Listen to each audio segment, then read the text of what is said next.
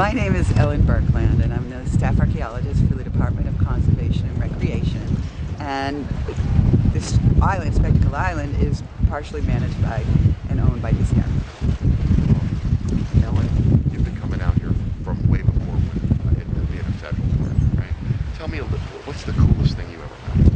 Oh boy, I was here to do the archaeology prior to the capping and the filling of Spectacle. So I have very fond memories coming out here on a tugboat and excavating hundreds of test pits across the island and finding artifacts, things that people dropped accidentally or purposely left, going back thousands of years ago all the way to the more recent past. One of my fondest memories is actually interviewing some of the people that lived on the island when it was an active dump back in the 30s. There were families out here. There was actually a schoolhouse out here, and I was able to come in and interview the children of the island caretakers, the people that worked on the scows, at the plants, and it made the island come alive. Tell me one story about one of the families. Oh boy. It was extremely poignant. There were three sisters. They were the daughters of one of the caretakers, and their mom passed away on Mother's Day. They were quite young, and in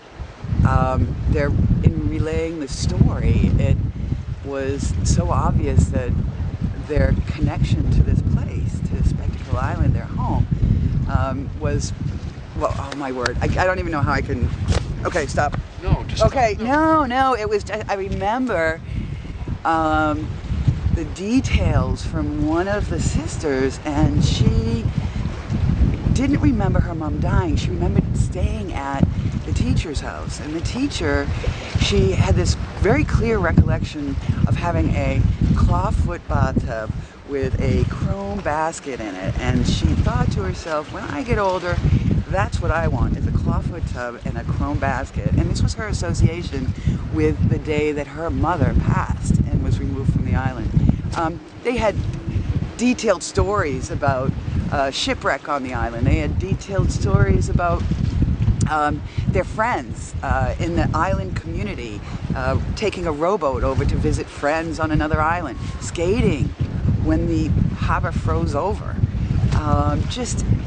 It was a whole nother lifestyle, a whole nother way of life back in the 30s and 40s. Another favorite story was interpreted through the archaeological evidence of some artifacts we found in a shell midden on the south side of the island.